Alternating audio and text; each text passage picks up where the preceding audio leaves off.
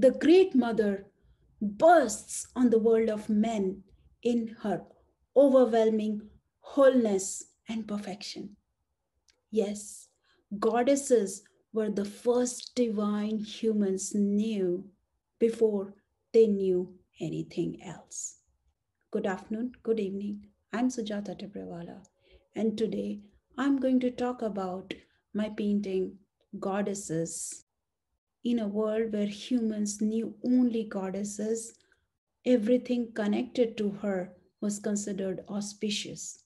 Her feminine body, her curves, and even the menstrual blood, which is connected to the color red, which is actually considered auspicious in many cultures, including the culture India, where I come from.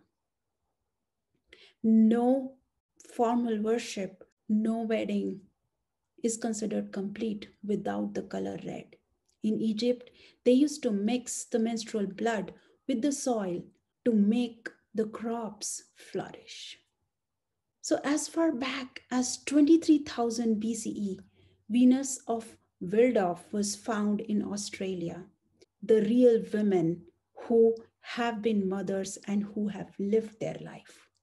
Then we come to Sheila Nogeg from 12th century England, also found in Ireland, Great Britain, France, and Spain.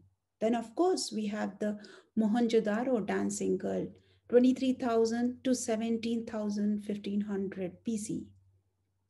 The goddesses represented more than fertility and love.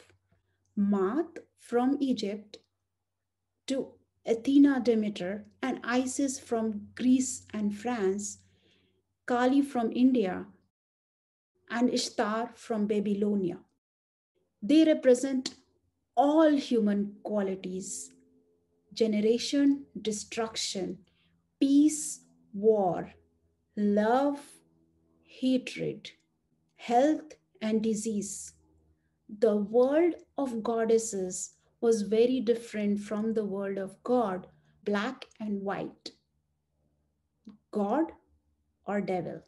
Much like the world of humans, the gods of the goddesses era had all the shades of human character between black and white, a rainbow of colors to make their world rich and deep.